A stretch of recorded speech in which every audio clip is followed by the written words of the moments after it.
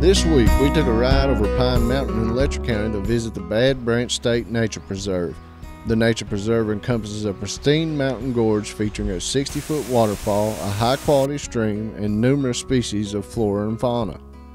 Beginning at the trailhead located on the southern side of Pine Mountain in Letcher County, the hiker has a mile-long hike along an old logging road until they reach Bad Branch Falls.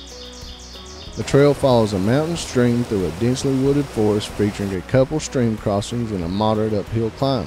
Venomous snakes, although rare, are in the area, so it is wise to stay on the marked trail. About 3/4 of a mile into the hike, you will come to a fork in the trail. The trail to the right will take you onto the falls, while going straight will take you another 2.4 miles to High Rock on top of Pine Mountain. From this point on, the trail becomes slightly more difficult as the hiker climbs over rocks and boulders to reach the falls. Be sure to wear sturdy shoes if you hike this trail. This isn't the place for flip-flops and sandals. After climbing uphill for approximately 1/4 mile, you will catch your first glimpse of the falls. Plummeting 60 feet over a sandstone cliff, the water descends into Bad Branch Gorge and eventually flows downstream to meet up with the Poor Fork of the Cumberland River.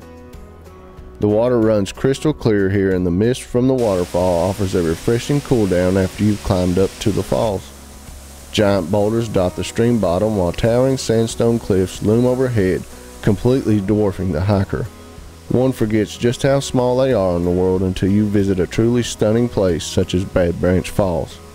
The Bad Branch State Nature Preserve is definitely one of Eastern Kentucky's prime jewels, showcasing just how beautiful our region really is.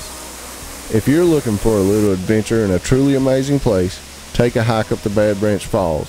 You'll be glad that you did. For EKB Evening News at 6, I'm Ronnie Hilton.